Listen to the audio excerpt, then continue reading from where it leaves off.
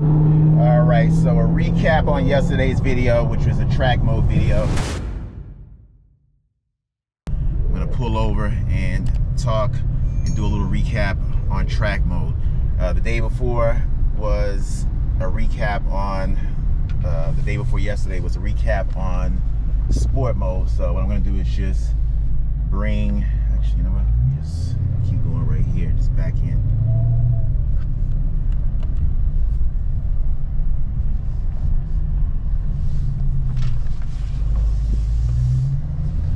So I had to go and adjust my PSIs. The weather here is all over the place, so it will make your tire pressure look low when it's really not. People in the comments over and over again, it gets annoying. Oh, put PSI, put air in your tire, put air in your tire. Like, I know how to put air in my tire. I've been doing this for years. So people don't, just anything they can look for to basically just find something wrong. You know, it's just like, it's annoying. But let me just back up so we can talk about track mode. And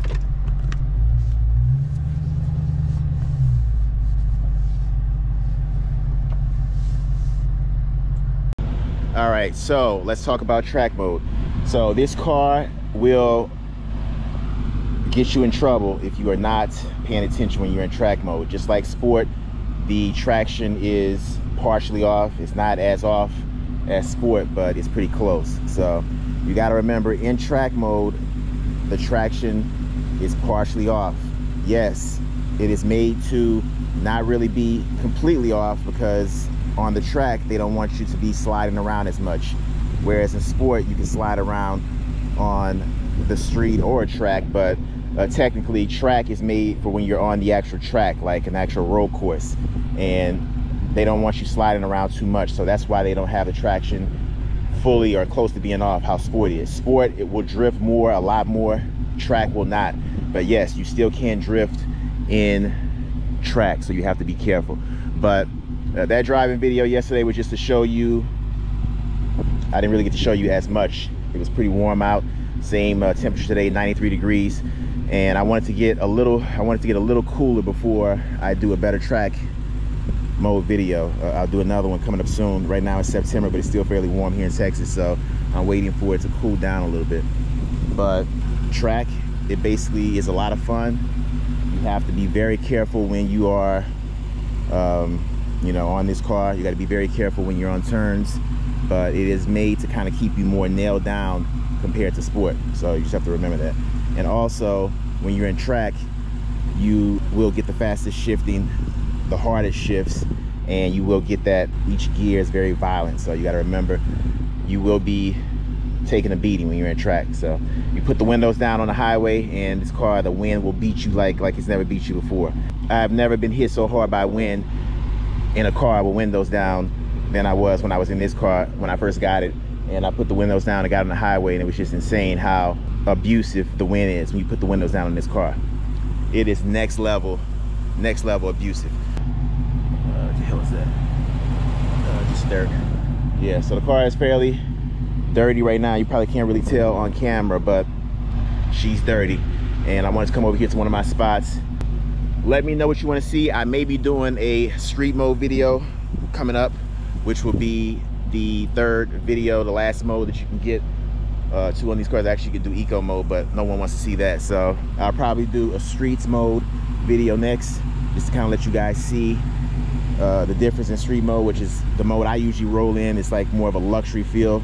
Everything's soft and smooth and not as harsh. So street mode will be basically next.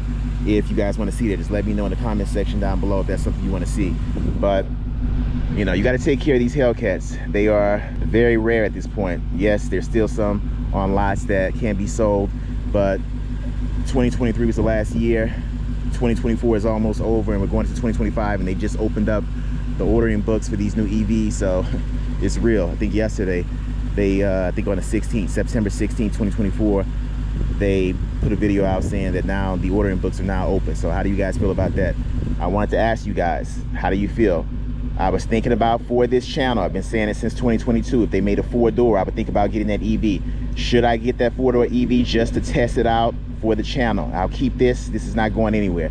But I don't want the 2-door that's out now. I want the 4-door that's coming out next year in 2025. So if I feel I can get support and people will watch those videos, just so you can know not to buy the car, I'm getting that car to help you guys out so you won't buy it. Because this is what I do. I'm a video creator on YouTube, and I buy cars. This car I bought because I wanted it, but of course I said let me just showcase it off on YouTube since I had already had a channel. But that car would be solely to put videos out on YouTube, just to show people, should you buy it, should you not. I would just lease that car for 2 to 3 years and then get rid of it, since they are pushing the whole lease thing. That's what Dodge is doing. I would not finance some BS or pay cash for some BS EV with a battery that depreciates, and who knows what's going to happen to that battery in no time. So you'd be out of your mind to finance or buy a car like that in, you know, cash, unless you just really want that car so bad.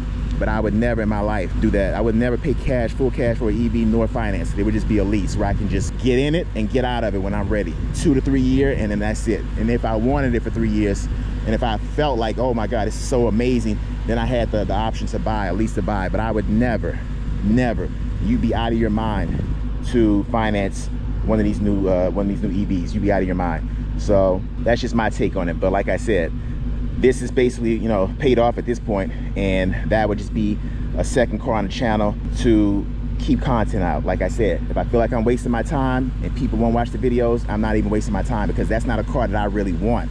I would just be doing it for YouTube to see if you guys really want to watch the videos and just see, oh shit, let me just watch MDG so I can know. But I would never do. That's pretty much what I would do. I would just do it just because I'm fortunate enough to do it, and I would do it just to see if people watch the videos and just to kind of test the car out, see what it's like. But this would still be my main car on the channel, and it would never go away.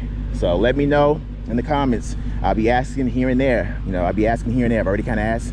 If I don't get feedback, if I don't get enough feedback back, that means I'm not wasting my time, because technically it's not a car I really want. I would just be getting it as a test car just to see, because, you know, like I said, you know, I would like to drive and see how it looks in person and see how it really feels to drive an EV. I've never driven one before, and if it would be a great tool to help people out like I've done for years, I would do it for you guys. But I need to know if I'll get the support. If people are gonna watch these videos in the comments, if I don't get many comments, if I keep asking this question, I get no comments, nobody's saying anything, yeah, do it, you know, don't do it, then I'm not doing it, because I already know right there it's a waste of my time. So let me know. I'll be doing this for you guys. So let me know if you want me to get that 4-door. It would be in 2025, unless they have big problems and I have to wait till 2026, but let me know. And that is going to do it for this upload. Make sure you give this video a thumbs up. Make sure you're subscribed, and I'll see you in the next one.